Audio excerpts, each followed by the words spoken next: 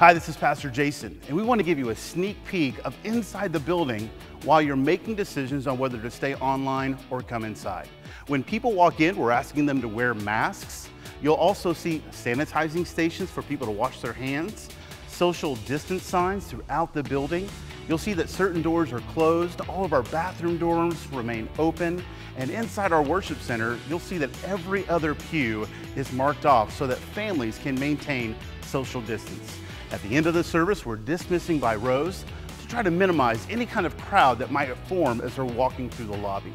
We hope that you'll take time to consider all that we're doing here as you're praying about where you'll worship with us this Sunday. So whether it's online or inside, we hope to see you this weekend.